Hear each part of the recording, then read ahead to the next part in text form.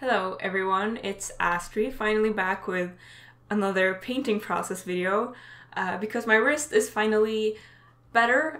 It's not completely healed yet, I'm not sure it ever will be, but now I'm able to draw for a few hours every day without being in excruciating pain, so hey, that's pretty awesome. So I don't actually have the time to make this video, but I really wanted to check back in with all of you now that I'm finally kind of back to my regular routine. So in this video, it's kind of just going to be like the other process commentary videos I've made.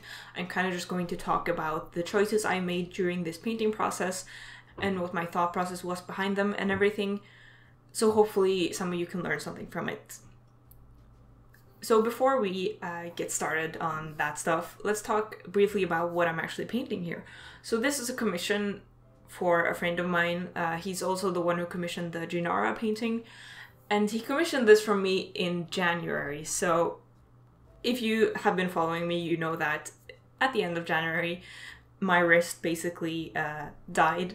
I worked way too much and my wrist tendonitis got inflamed once again, and I was just unable to work for a few months.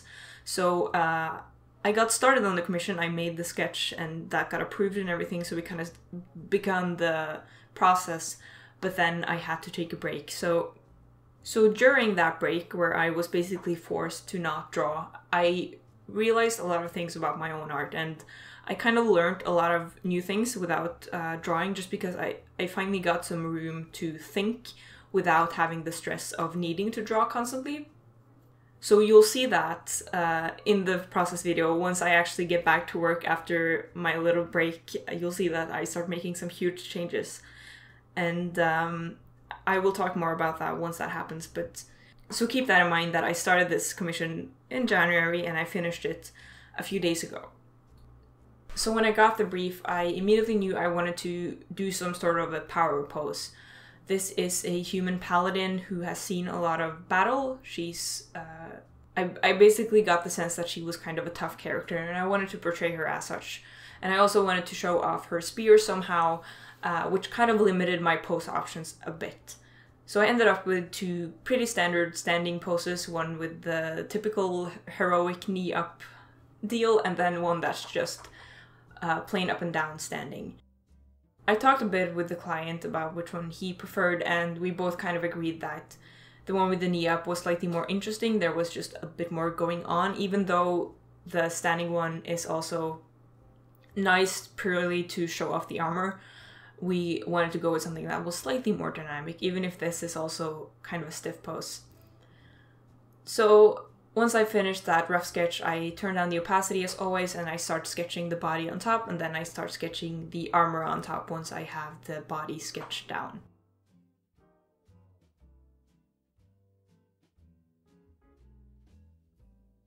So she's wearing like one of the most clunky armor sets that are in the game. I don't know the name of it, but it's basically the human foot soldier armor, I think, and I was really doing my best to keep it iconic, but to also tone it down slightly, just to make it a bit more realistic. So just did a rough sketch of the face. If you ever watched any of my videos, you will know that I don't place a lot of emphasis on the sketch, so this is all basically just placeholders, so I can put down my colors later on. And I'm also working a bit on establishing the value structure. I really wanted her to pop out against the background, which is going to be this sort of like an archway. Basically my vision was that she's standing outside some sort of hall, and the hall is being lit by a bunch of torches, so it's really bright and orange, and then she's standing kind of outside in not like moonlight, but in kind of like colder dusk light. So I really wanted to play up that contrast of her being more cool toned and the background being really, really warm. And you'll see that in my base that looked pretty good, but once I started placing the color blocks on top, I really lost a lot of that contrast.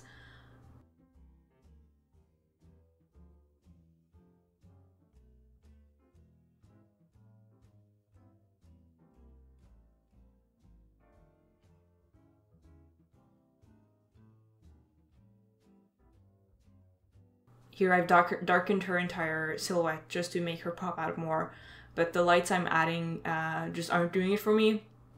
I'm not really achieving the value structure I want. So I'm struggling a lot using overlay layers to try to figure out some sort of lighting setup that will work. And then I think I ended up with this sort of backlit, really hard lighting setup. And I was happy with that at the time, but you'll see soon that that didn't last for long. Because I was thinking a lot about playing up the pink versus the teal. And I kind of got trapped in like wanting that to really pop. And so I ended up with this color palette that didn't necessarily look the best. It looked a bit like too in your face. But at the time, I was actually pretty happy with it.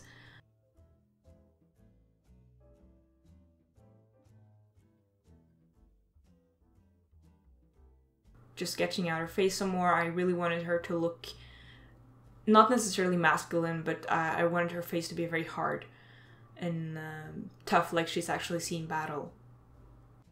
And I'm just painting over my sketch further, trying to erase those lines.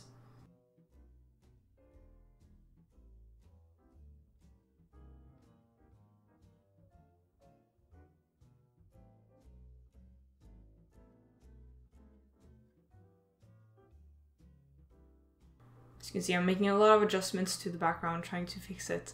And yeah, okay, so this is where I came back from my break, and you can see that immediately I just start painting over everything. Because the previous sketch was just so... it just looked so artificial, and the value structure wasn't reading at all, and I just was not happy with it at all when I came back. And there's a few different reasons for that, so I'm gonna take some time to explain kind of what some of the things I realized on my break.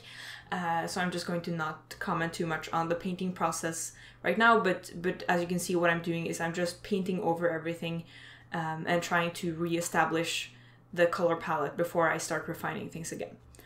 So basically, over the past kind of 2 years, I've noticed that something was off about my art, and I've never been able to put my finger on it, but like whenever I saw the thumbnail of my art in between all the other art on ArtStation, for example, you know, when you're looking on the front page and there's all these little thumbnails that are right next to each other, I always felt like something was lacking from my art, and I could never put my finger on it, but there was just something that was wrong, something that didn't look good at all. I just felt like my art was kind of lifeless, and I didn't know why. At the end, I kind of chalked it up to me just being unable to view my own art objectively, and I think that's kind of true. I don't think we can ever really view our own drawings completely objectively, but now I know that there was something more to that. And to explain how I got to that realization, we need to go on another tangent. And this is kind of a crazy story, but I'll try to summarize it as quickly as I can so we can actually talk about the painting, because I know that's why you are all probably here. So this spring, I had the absolute pleasure of going to Schoolism Live Florence. If you don't know what Schoolism Live is, it's basically this workshop hosted by Schoolism and Imaginism Studios, where some of the best artists in the world come to present and just share their knowledge. And I went to Schoolism Florence because a lot of great artists were speaking, but one of my all-time favorite artists, whose name is Carla Ortiz, she was hosting one of the workshops. And if you don't know her, she's done a lot of work at Marvel. She designed Doctor Strange. She also does a lot of Magic the Gathering cards. She's just a brilliant artist and such an inspiration. So I really just wanted to listen to her talk live, listen to her share her knowledge. But at the end of the workshop, we all had a chance to meet the presenters. And I met so many amazing people, and it was just so cool overall to just meet artists. I've never met any digital artists before, and it was just an insane experience. But the most insane part was that I got to talk to Carla Ortiz, and she gave me a portfolio review, which is just completely insane. I never thought that would happen, but that did happen, and in like 1 minute she gave me some of the best advice I've ever heard. So she basically took like one look at my art and she said like, yeah, this is good, but all of your edges are super hard, like all your edges are very crisp, and that takes away from the focal point. And then she said that also your lighting is not tangible at all. She said I really got the like fantasy foggy lighting down, but that none of it really felt that real, and that really made sense. Like it made something click in my head that yes, I do make all my edges super hard because I'm terrified of having a painting that looks unfinished, so I overcompensate and I just go way overboard on the rendering. And yeah, my lighting doesn't look tangible because I've been skimping on my studies, and I keep like making up these unrealistic lighting setups just for the sake of composition, or kind of as a crutch because I don't know how to make it realistic. And she told me I should start doing film studies every single day for like 15 minutes just to get a read on both edges and tangible lighting. And I started doing that, of course, because if Carla Ortiz tells you to do something, you go do it. And within like 2 studies, I had kind of recognized a lot of the things that I was doing wrong, that I've been doing wrong for over a year. And what that is first of all, like she said, all my edges are very hard. So doing these studies made me feel a bit more comfortable with leaving some of them looser, because it made me realize that like anything that's remotely out of focus, that will have less of a crisp edge. And so that's something I was really trying to implement in this painting, and also my previous painting of Severad there. I also tried to keep my edges really nice and loose. And secondly, it made me realize that yes, my lighting had been very unrealistic, but that another thing that was happening, which is kind of a byproduct of the lighting, I think, is that all of my colors are so incredibly desaturated. I had no idea I was doing this, but I've just been, for some reason, I've been so scared of using saturated colors that I was like mostly operating in like the more gray zone of the color wheel, or the color square, I should say. And I had no idea I was doing that, but that's why my paintings look so weird compared to other people's paintings, because they're so desaturated and they look so lifeless somehow. So yeah, that's what I realized, and I've been doing film studies as often as I can, and it's really been helping me get a better grasp on all of these things, and it's also really been helping me just like wake up my observation skills a bit more. And I kind of just feel refreshed, and I feel this insane drive to just make a bunch of more lively paintings. I really want to use more saturated colors. I really want to start playing around with lighting more. I want to have better values, and I want to achieve a more painterly style. So there's no way Carla is watching this, but if you are, thank you so much, because your advice literally changed my artistic life, or whatever you want to call it. But yeah, that was just a huge eye-opener for me. And so that's where my focus is at these days, and that's what my focus was at. With this painting, I really wanted to get some nice saturation in there, and I wanted to make the lighting feel somewhat tangible. And you can see kind of that where I'm at now already, it does look a lot more like fantasy ish already. Like from that initial overpaint I did, it's now looking much less realistic. And honestly, I'm kind of okay with that, because I think realistic lighting is great, but I also love just playing it up a bit to make my compositions pop a bit more. So here it's not completely realistic, but at least I'm trying to get those saturated colors in, and I'm trying to keep my edges looser. So I'm trying to focus my like rendering around her face and her shoulder pads, and kind of like her torso, and of course the spear, and then I'm trying to leave the rest pretty much loose. I ended up not quite achieving that because I still have this habit of like going over everything obsessively, because I'm so scared that I'll send the client the final image and they'll say this doesn't look finished, put another 3 hours into it. And I don't know why I'm scared of that, because that's actually never happened in my life. No one has ever asked me to tighten up anything. People have asked me to like edit a small part of the painting, but never like complained about how it looks unfinished. So I don't even know why I feel like this, but yeah, that's still something that's really ingrained in me, and I'm trying to work on it by continuing doing kind of like rough studies. I haven't been posting them to social media because I'm trying to just focus on learning. I don't want to think about like how many likes it's gonna get on Instagram. I just want to think about how to improve my technique. I have been sharing them with my Patreon Discord though, just to kind of like let people know what I'm doing and to get some feedback. But yeah, I'm trying to not let social media rule like my artistic decisions anymore. I'm trying to do more of what I want to do.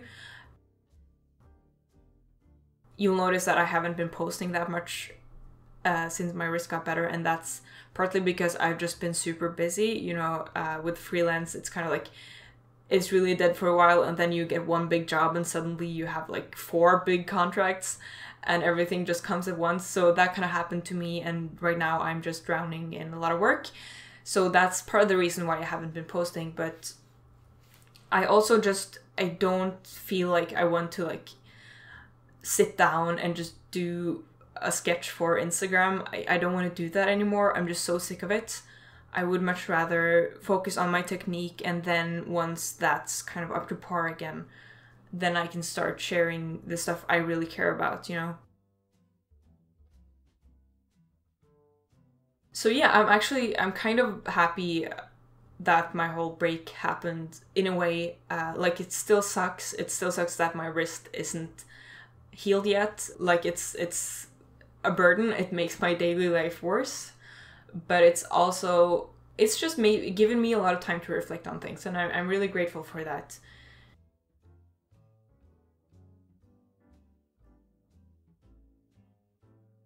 So going slightly back to the painting now, I'm just going over everything and refining and refining and refining. One thing I'm focused on a lot, in addition to the edges and the colors, is that I want to make every single object read as the material it actually is. So I'm focusing a lot on texture. I want to make sure that her collar looks like it's made of leather, and that the tabard looks like cloth, and that her emblem looks like it's kind of like, I'm kind of imagining like solid gold that's been painted on there, and I really want to make that texture read. Also with her pauldrons, in-game they're very like bright metal that don't have a lot of shine to them, so I'm trying to somehow paint that plate metal while also giving like a slight nod to the in-game look, so I'm trying to make it not super contrasted.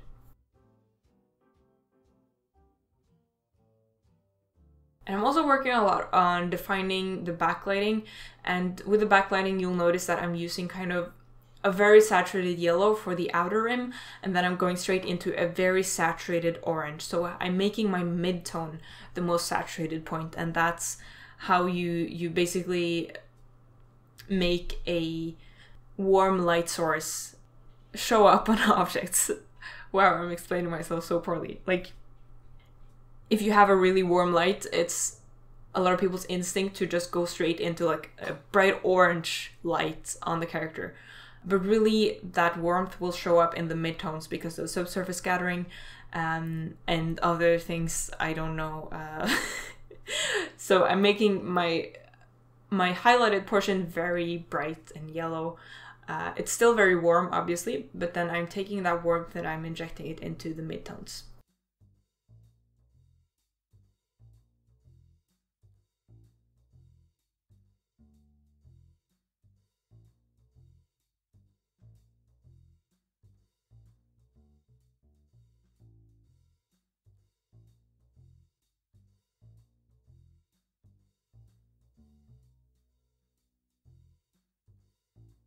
So more refining, I was very frustrated with this piece, with her armor, because I love my like elven detailed ornamental armor. I love painting all that. So with this, because it's basically just a tabard and then a bunch of plate, I was really struggling with how to make it look detailed enough. So I tried adding like some patterns of my own, and I also think I kind of fell into my like over rendering compensating crap, because I felt like it didn't look finished no matter what I did, because it was kind of just like big empty pieces. So I'm just trying to add some more definition to it to make it a bit more interesting. And I think I was able to stop myself before it went like crazy, so I'm very happy with that. But there was definitely like 2-3 hours at the very end of this that were kind of just like frantically rendering, trying to make it look finished. I really want to place more focus on my structure and my composition and just my base. I want to make sure that my sketches read as like final artwork almost. I'm done with the whole polishing a turd thing. Like, I've been there, done that. It's not satisfying. I'm not happy with it. So I really want to improve my art kind of from the base up.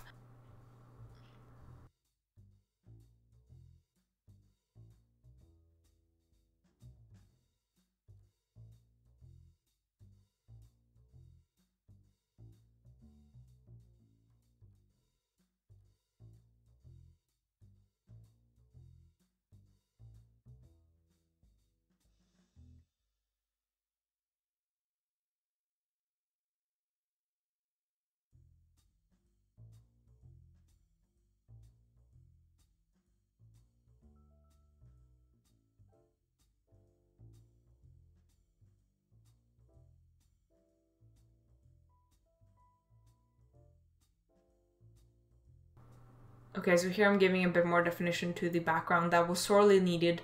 I'm very uncomfortable painting buildings and perspective things, so I tend to oversimplify them, but here I'm forcing myself to add in some more detail to just give it a bit more interest, but still trying to keep those edges very loose. More defining on some areas I had been neglecting, like the staff and the hands. The hands always come last for me. I wonder why. Going more in on her face, as you can see when I'm kind of zoomed in, there's still not a lot of detail in her eye area especially. I wanted to keep everything somewhat loose. Like in my previous paintings, I've kind of gone in and drawn eyebrows, not eyebrows, eyelashes, and like individual eyebrow hairs and pores, and most people aren't going to see that when they zoom out. So here again, I'm trying to make sure that my base is reading correctly, that all my gradal shadows are reading nicely, and that everything looks the way it's supposed to read. So here I'm playing a lot with color lookup, because I realized that my lighting setup had kind of deviated a lot from my original intention, you know, that of her being like very dark and blue and the background being very warm. That had kind of gotten lost in the rendering and everything. So I'm trying to work with some adjustment layers to make that, to kind of like include that once again. But I'm not really getting it. I'm switching a lot back and forth. As you can see, I'm very unsure of what to do, because I don't want to give it like this artificial look at the end. Adjustment layers are a great tool, but if you overdo it, you'll end up with this kind of, yeah, just artificial weird look. That's kind of uncanny, so I try to use them as minimally as possible. But finally I got to a point where I was kind of happy. I tweaked the values and the colors a tiny bit, but not too much, and then I just went over everything with one final like rendering pass to refine some of the, I guess, neglected parts once again. And then I just did an unsharp mask and added my signature, and that was it.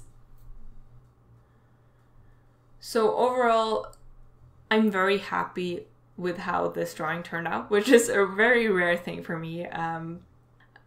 There's a lot of things that are not great, like her pose is kind of stiff and all the anatomy doesn't necessarily make sense. Her face is, there's something about her face that's bothering me. and I could probably figure it out if I wanted to, but I realized I was getting to this like noodling stage, so I realized I just kind of had to stop. If you're an illustrator, you'll know this feeling when you kind of, you've just wasted the last hour and it's time to just like put down the pencil and move on to the next piece. And that's what I was feeling, that there was no point, even though her mouth does look a bit weird. I'm at least very happy with her expression. And yeah, just how rendered not rendered, just how saturated everything is.